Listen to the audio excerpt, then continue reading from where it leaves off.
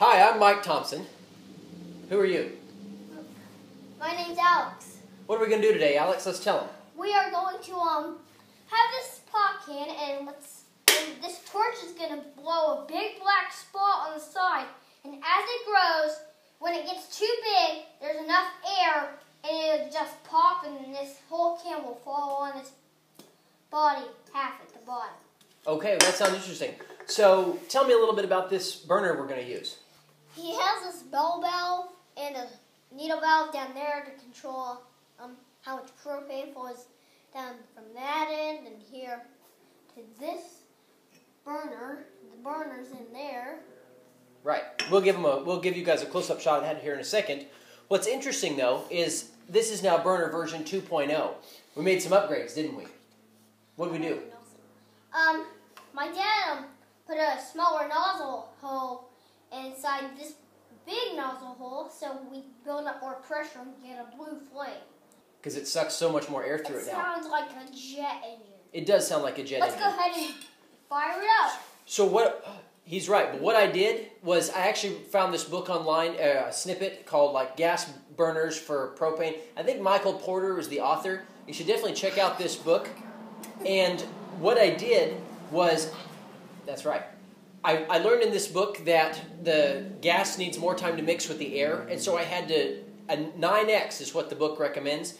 9 times your tube diameter is how far you need before you actually get to your nozzle. So I had to move my nozzle back inside the tube 10 inches to get the 9x that I needed.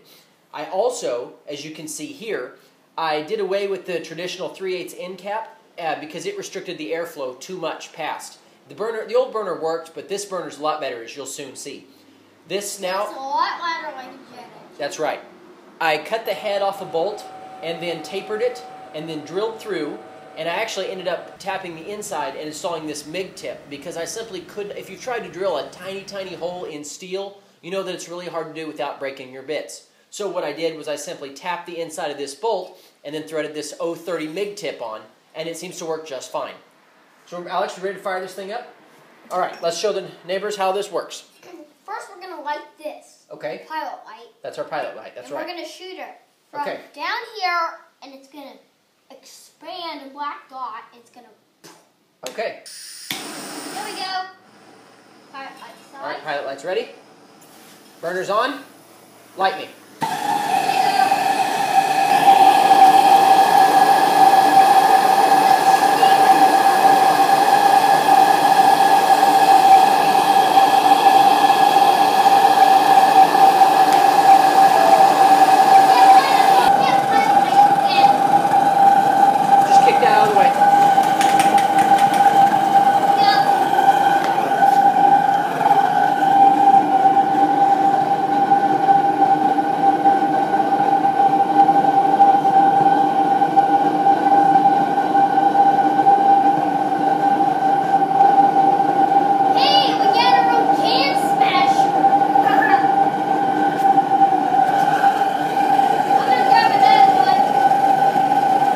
As you can see, this one just annihilates aluminum cans like nothing.